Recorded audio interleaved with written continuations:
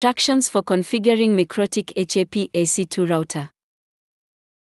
Device configuration. In this article, I will help you install the router so that the device can connect to the internet using a public IP address. Public IP is the IP that your ISP, Internet Service Provider, gives you. It can be dynamic IP or static IP. Public IP is a limited resource and you have to pay to use it. Private IP is the IP assigned by the user's device and it is completely free. The connection protocol used in the article is PPPoE, point-to-point protocol over Ethernet.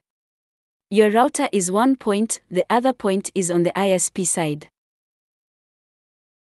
Step 1. Select the WAN port and LAN port for the device. By default, the device does not specify which one port is, so you must select the WAN port for the device.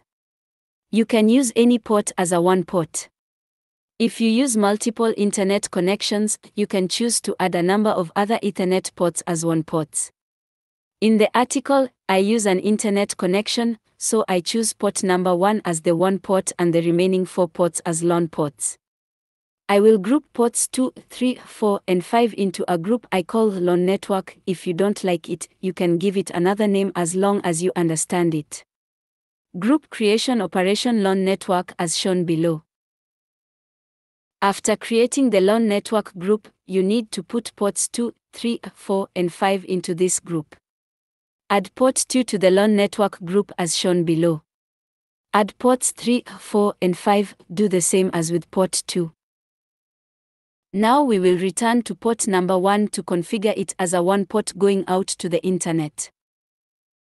Step 2. Declare Internet Access Information, PPPoE recording that the Winbox interface, PPP equals interface equals plus equals PPPoE client. You play the role of PPPoE client and the ISP is the PPPoE server.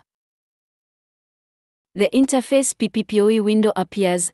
In the General tab, Interfaces section, select an Ethernet port you want to be the WAN port. Here I choose Ethernet port 1/LAN1 as the WAN port to go out to the internet.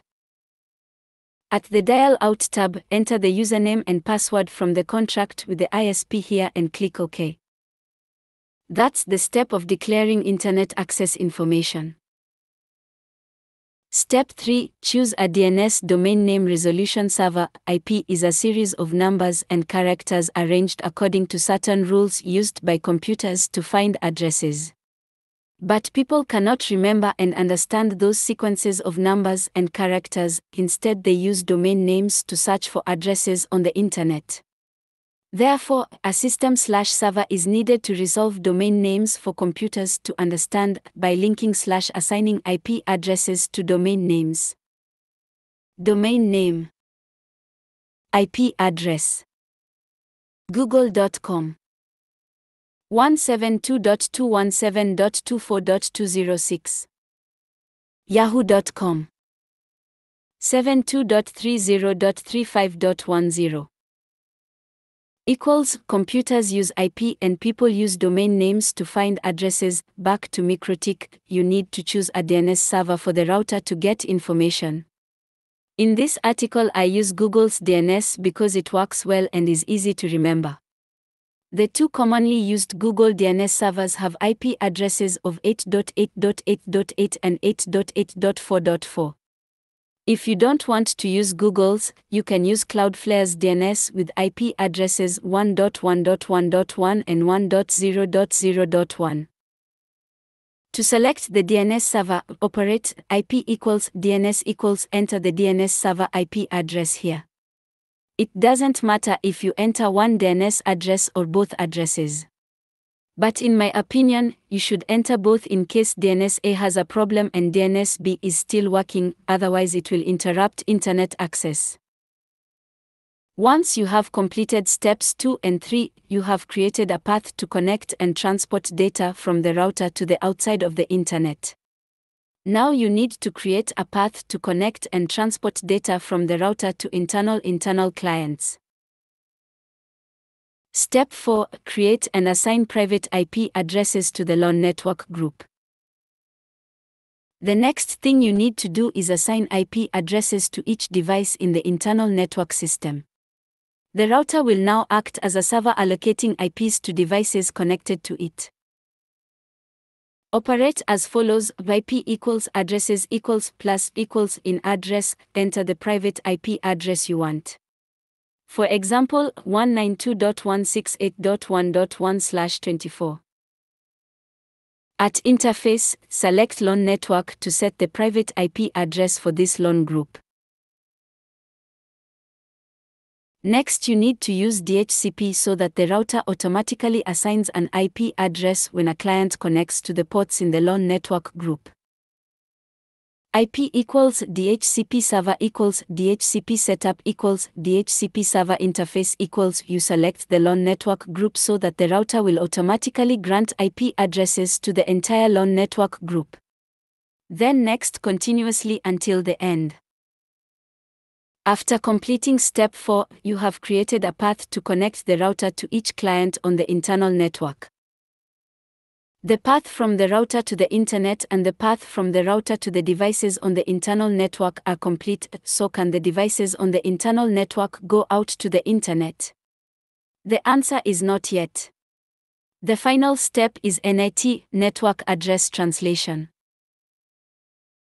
Step 5, Network Address Translation, NAT. To put it simply, NAT is allowing multiple clients to go out to the internet at the same time using a public IP address and vice versa. NAT uses public IP to replace private IP in packets from the client to the router and sends it to the internet, and vice versa, uses private IP to replace private IP and then forwards it to the client that needs to receive it. Reason: only public IP can be routed in the internet environment, while private IP can only be routed in the internal network.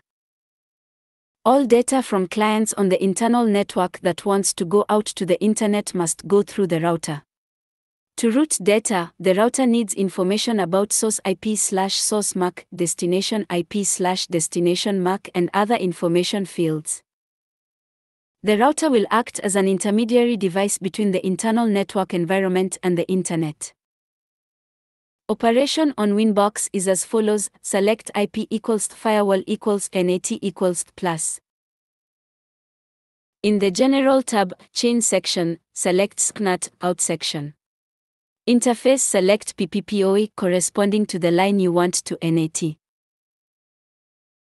Next, go to the Action tab in the Action section and select Masquerade equals. No matter how many WAN lines there are, NAT must be performed that many times. Now you can connect to the internet through 4 LAN ports number 2, 3, 4, and 5. Step 6. Activate and use Wi-Fi. By default, the manufacturer will turn off 2 Wi-Fi network cards 2.4 GHz and 5 GHz. You need to enable them and configure a little. In interfaces or wireless, you will see they are disabled. Now select them and enable them. Think of these 2 Wi-Fi networks as 2 LAN ports. You can put them into the LAN network group to get the IP or create a new group for it.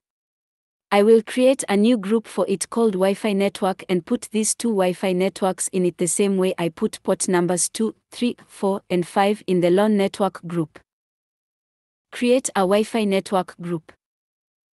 Put 2 Wi-Fi network cards into the Wi-Fi network group. Create password for Wi-Fi network group. To grant an IP address to this group, do the same as step 4 above. Just change LAN network to Wi-Fi network and set different.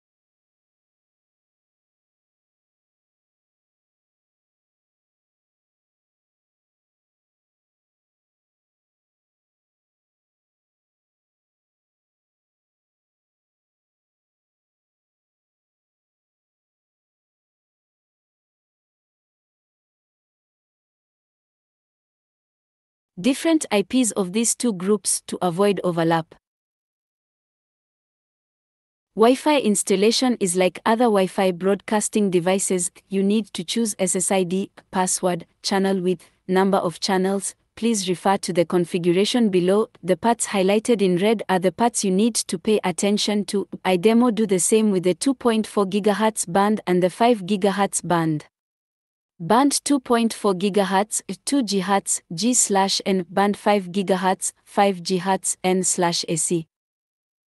Now you can use the device's Wi-Fi.